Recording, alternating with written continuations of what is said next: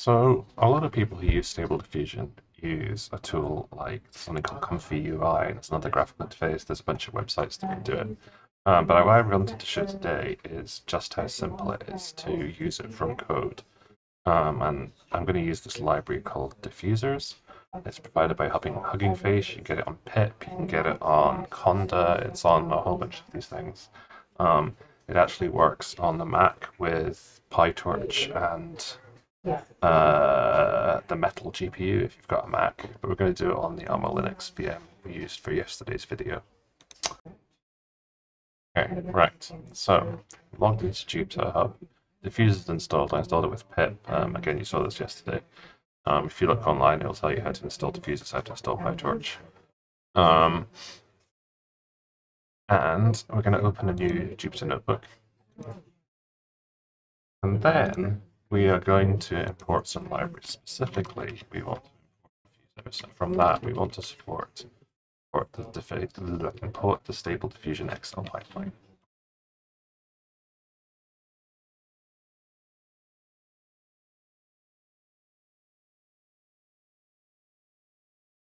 Okay. And what is that? So if we actually look in the documentation, we'll see there's lots of built-in pipelines for various types of models. And this is just a really nice interface for Hugging Face, which will pull the weights from Hugging Face, and then set up a pipeline so we can easily use the pipeline from code. So the other thing we want to do, because we're going to use a torch type to describe something, is we want to import torch. And the final thing we want to do is just create a string for later in which we will store the model. In this case, we're going to use the Stability AI / Stable Diffusion XL base 1.0 model. Okay, let's just import those. You will get an error here, a warning here, because diffusers now uses some features of PyTorch which are deprecated. They haven't been removed from the library, but they are deprecated. Okay. Here is this message is because the format for the underlying cache has changed. Right. In the next box, we're actually going to create that pipeline. And we're going to do that by calling method of Stable Diffusion XL pipeline. Have that right? XL pipeline called from retrained. And we're going to call that with the string we defined up here. Right, I just defined up here so you can easily change the model. There's no reason you can put the string in directly.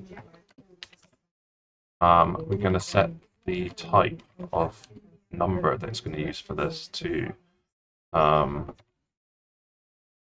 type that's defined in torch called torch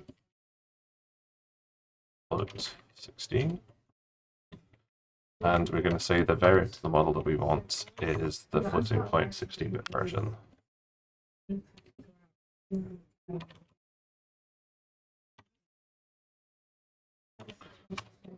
Okay. Final thing I'm going to do is just because the mere existence of this annoys me, so let's remove this. Footer marker equals false. Okay.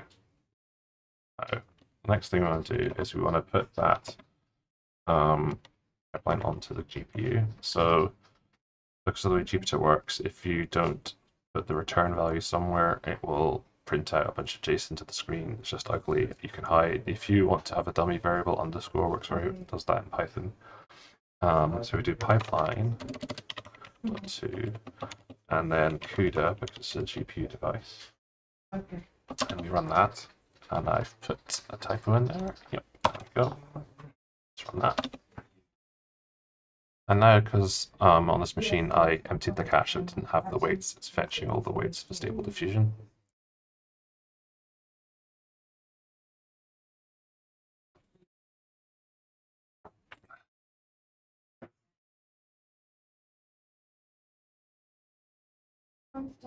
You get nice progress bars on this version as opposed to one in the previous video, because in the previous video it's forked out to a parallel process because of the way I've written that wrapper. That's good. So it's downloaded all of the stuff and it's put it onto the GPU. Probably see that. Yeah. See, we are now using about 7 gigabytes of GPU memory. Right. Okay.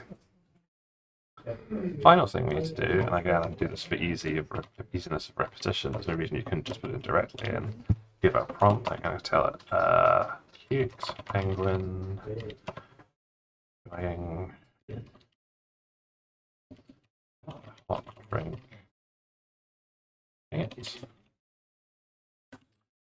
And then we simply, to call a pipeline, we say picture pipeline prompt. This will return a list of lists, so we're just going to grab the first item. We're only generating one image, right? Finally, we want to show that picture to display. Here. We run it. There's a whole bunch of tunable features you can give in arguments to the pipeline, like the number of iterations and a whole bunch of other things. But this is really simple to do. By default, it does 50 iterations. Here we go. Here's our picture.